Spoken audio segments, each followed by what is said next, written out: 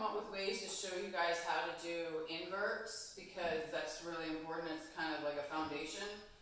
So this way is on spin, and it's from a sit, and it lets you get into a one leg hang on the same side, as opposed to all of the other so-called easy way to invert has been into a outside leg hang. So this is going to take you into an inside leg hang. And it uses the circular motion for the leverage, basically. So you can totally do this on a static pole, but it's a lot easier, and you use the circular motion when you do it on a spinning pole. So it's really good for people who are already comfortable spinning, even if you're not necessarily comfortable inverting, or even if you run out of energy or strength to invert. So first thing you're going to do is walk around, get a little bit of momentum going on, climb it up, and take it into a pole sit. Now, the direction that you're going is going to make a difference. So I am currently going counterclockwise, which is going to mean I'm going to have my right hand up high, and it's not going to be up too high, because if you have it too high, then you're not going to be able to actually fling around. So once you're sitting, you bring your hand down to around your hip area. Well, not really, it's not really my hip. It's more like my chest. All right, so you bring your hand down around your chest area, take your other hand, bring it between your legs down the pole. At the same time, you're going to begin separating your legs. You're going to grab the pole, bring your leg around, and lean it on back. All right? So, and then you can hook that same side, so inside leg hang. So as you saw, I probably did that with one leg straight, one leg bent. You can do pretty much any combination of, I won't even worry about it.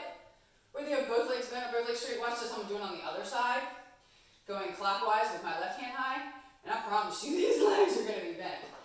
I would say, if you can keep the toes pointed, and watch my videos, I'm not perfect. If you can keep the toes pointed, even if you have bent legs, it'll still look good.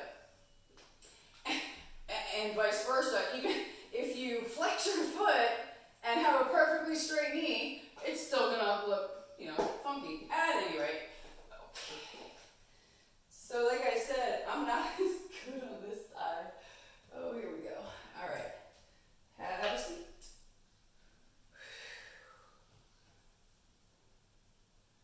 Bring the hand down to about chest level.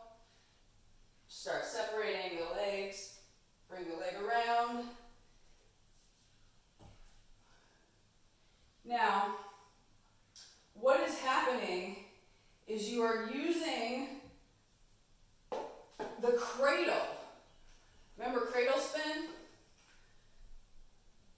So you're using the leverage of the cradle spin.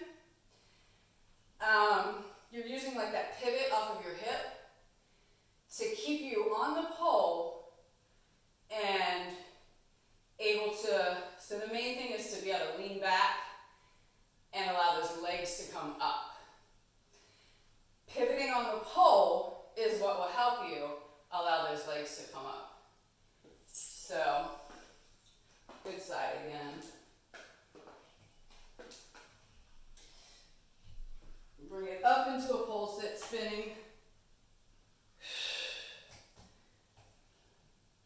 Lean it over to one side as we do with our pole sit. Hand comes down to in between the legs. Whoops. You see what I'm doing with my hip right there? And just continue to follow through with the movement, bringing yourself into the outside leg hang. Okay? Okay.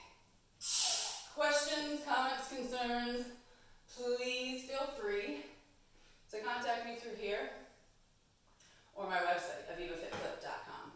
Safe and happy bowling.